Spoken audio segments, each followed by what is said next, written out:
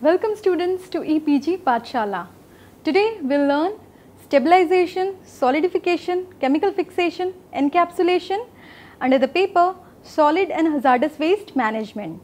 So our objectives are to understand the concept of waste management techniques through stabilization or solidification, fixation and encapsulation, and to understand the management of environmental hazards of improper hazardous waste management due to its improper handling and disposal.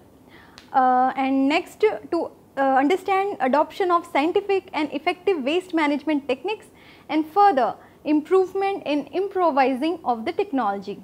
Starting with the introduction to waste treatment.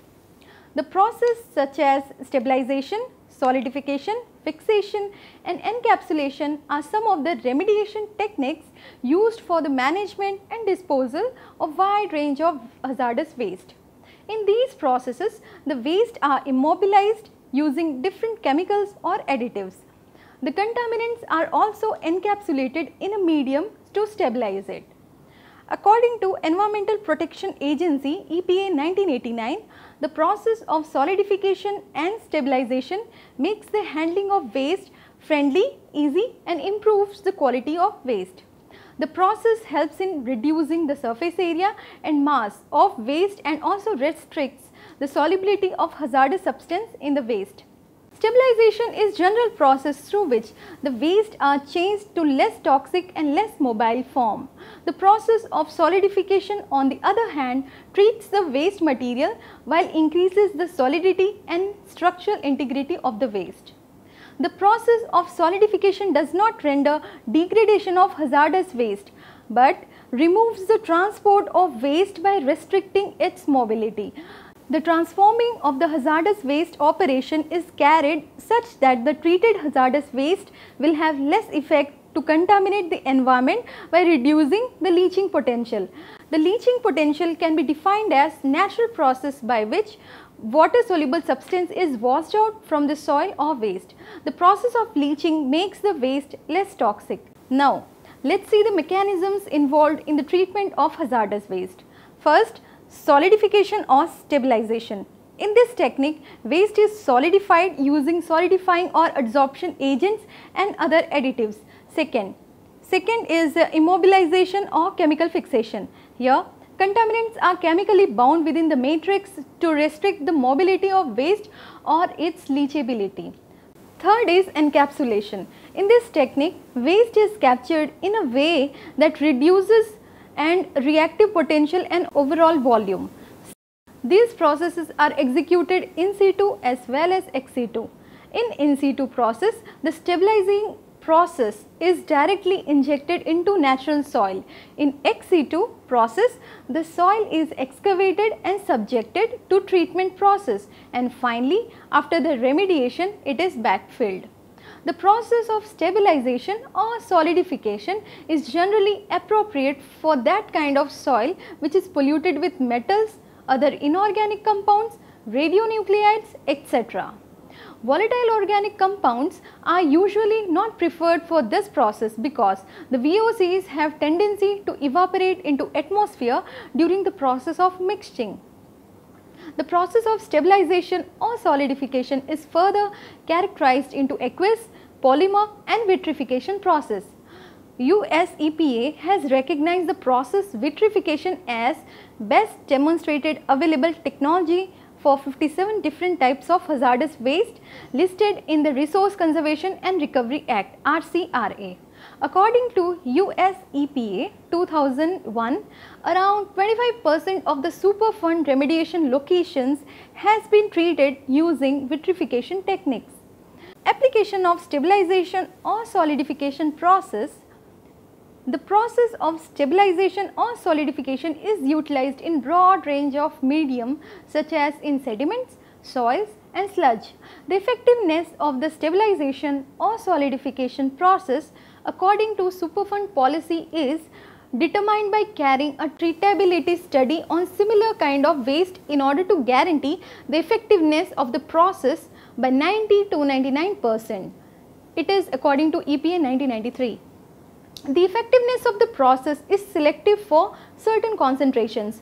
For example, at lower to moderate concentration, the solidification of metals such as zinc, lead and copper with the help of cementitious substance is effectual. At the higher concentration of these metals, there is hindrance in the process of immobilization. Hence, it proves to be unsuccessful. This is according to EPA 1993. Moreover, certain combinations and allocations of the pollutants through the soil also prove to influence the success of stabilization or solidification process. Now, description. Stabilization or the solidification treatment process are used to alter chemical properties of the waste in order to facilitate or enable further treatment, to convert waste to non-toxic or non-hazardous for disposal, or to solidify or stabilize the waste for ease or handling or reduced leachability, or to render them non-biodegradable. Now, some of the common methods of chemical treatment include solidification or stabilization, fixation and encapsulation. First, solidification or stabilization, the effectiveness of solidification or stabilization. Effectiveness of stabilization method is tested by its effectiveness to prevent the contamination to the environment. Some of the parameters to verify the effectiveness are performed by examining the physical and chemical factors. Physical tests are performed for the characterization of waste material before and after the stabilization or solidification treatment process. The chemical tests are carried out chiefly for the evaluation of the performance of particular treatment techniques. Some of the tests includes particle size analysis to determine the particle size distribution of a material, to estimate moisture content, paint filter liquid test to determine the presence of free liquid in the representative sample of bulk or non-containerized waste, to estimate bulk density to determine the in-place density. Next, moisture density relation to determine the relation between moisture content and density of the waste. Falling head permeability or constant head to measure the rate at which water will pass through the stabilized water. Next is unconfined compressive strength to evaluate how cohesive the stabilized material behave under mechanical stress.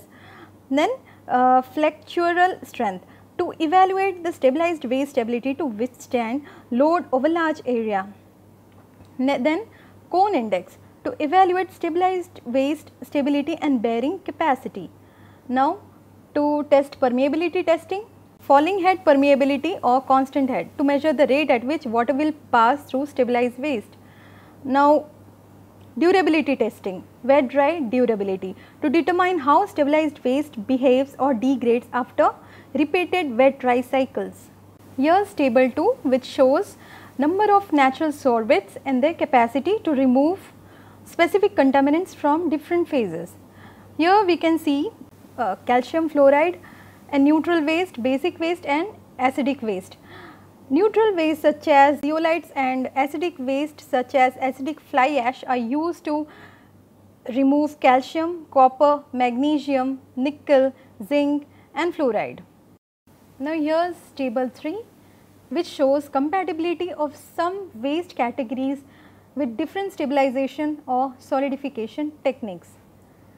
In case of organic solvents and oils, the cement based products may impede setting and may escape as vapor, while pozzolan based product may impede the setting or may escape as vapor, and thermoplastic or micro encapsulations organics to vaporize on heating.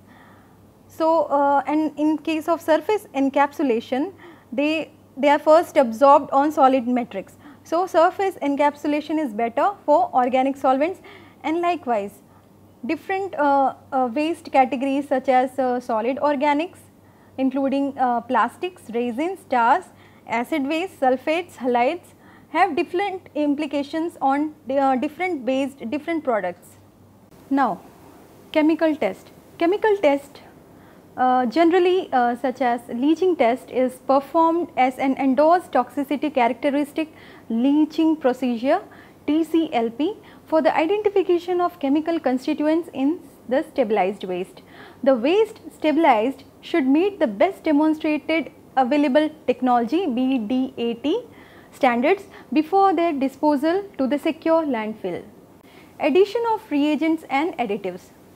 Process can be grouped into following: cementitious reagent process and surface adsorption reagent process, which includes organophilic clay and thermoplastics or other synthetic polymers. Cementitious reagents are the most common commercially employed SS process options due in part to low cost and availability. Now, in this figure we can see two images. First image shows before SS treatment and the second image is after SS treatment. So, before SS we can see surface zone footprint on the top, and we can see contaminants just above the water table, and the groundwater below the water table, the soil is low permeable, and below that is bedrock. The figure adjacent to it, which is after SS treatment, we can see the waste in solidified columns, the waste entrapped in a way which makes it impermeable to water table. Now, technology advantages and limitations. Stabilization or solidification methods have resulted in development of reliable information regarding effectiveness and other factors that are typically considered in the process to evaluate and select site remedial actions. In considering use of technology, a sound understanding of site conditions is important, as well as an understanding of the practical outcomes and limitations of the technology. The treatment technology is applicable for a relatively broad range of contaminants and may be feasible when limitations to other technologies are imposed by site or contaminated material conditions. Now, advantages of SS technology. It is effective in treating many inorganic contaminated materials. It is effective in treating some materials contaminated with organic chemicals. There is option for treating mixed contaminants. It often reaches fixed treatment endpoint in relatively short period of time. It can improve structural property of soil, water and sludge, in example strength, to facilitate consideration of land beneficial reuse. Then application for in situ or ex situ treatment has been applied in dry or wet conditions, reducing dewatering and waste management issues. Generally uses simply readily available equipment and material. It is compatible with different types of soil. On-site management of contaminated material conserves space and does not require transportation off-site. It may be more cost effective than evacuation and off-site disposal. Now, challenges of SS technology. Contaminants are not destroyed or removed. Long-term monitoring may be required. Effectiveness for certain contaminants may require more testing, research and developing a reliable design. Soil treated undergo increase in the volume, remarkably potential changes in physical setting, example groundwater flow, molding. When mixed contaminants are present, long-term prediction and behavior is to be studied. Uniform mixing of waste with stabilizing agent are again difficult process. Later, modifications after applying at the site are sometimes difficult to assess and treat. Now, landscape management to refill the unearthed material could pose a challenge. The stabilization or solidification technique cannot be redeveloped in situ. Long-term efficiency cannot be ensured through this process. Now, we will study encapsulation. Encapsulation is a process by which hazardous waste is immobilized in a solid block and sealed inside plastic or steel drum. The containers should be cleaned previously. Containers that had been used previously to contain or transport hazardous waste must be avoided. The waste that needs to be encapsulated must be filled to 75% of container's capacity. The remaining space is filled with a mixture of cement or cement lime mixture, plastic foam or bituminous sand. The proportion of lime, cement and water mixture is around 15:15:5 ratio. Sufficient water is required to maintain the consistency of the mixture. Before the filling process, the drum lid must be cut open and bent back to ease the filling process. Post filling, the lids are brought to original position and sealed by seam or spot welding. The sealed drum should be placed at a base of a landfill and covered with fresh municipal solid waste. For ease of movement, the drum must be placed on pallets which can then be put on pallet transporter. Encapsulation is poorly used for pharmaceutical waste. Now, inertization.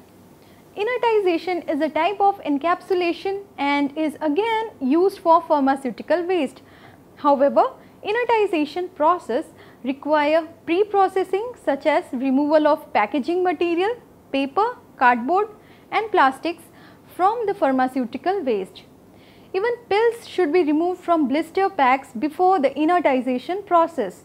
The pharmaceutical waste compound are grounded and mixed with lime, cement and water to form a homogeneous paste. The paste is then transported to landfill in liquid form in the containers. From the concrete mixture trucks, the waste is decanted to the landfills containing municipal solid waste. The paste then sets out into solid mass. The required precautions such as protective clothing, masks, gloves must be used by the workers performing inertization. The process is cheap since it does not involve any sophisticated equipment. The main requirements are a grinder or road roller to crush the pharmaceuticals, a concrete mixture and supplies of cement, lime and water. The approximate ratios by weight of materials used in inertization is as follows: pharmaceutical waste 65%, lime 15%, cement 15%, water 5% or more to form a proper liquid consistency. Now summary. To summarize, we have studied about stabilization and solidification process used for solid and hazardous waste disposal, additives used for stabilizing the waste, technological advances in stabilization and solidification, challenges involved in stabilization and solidification, and concept of encapsulation and inertization. That's it. Thank you so much.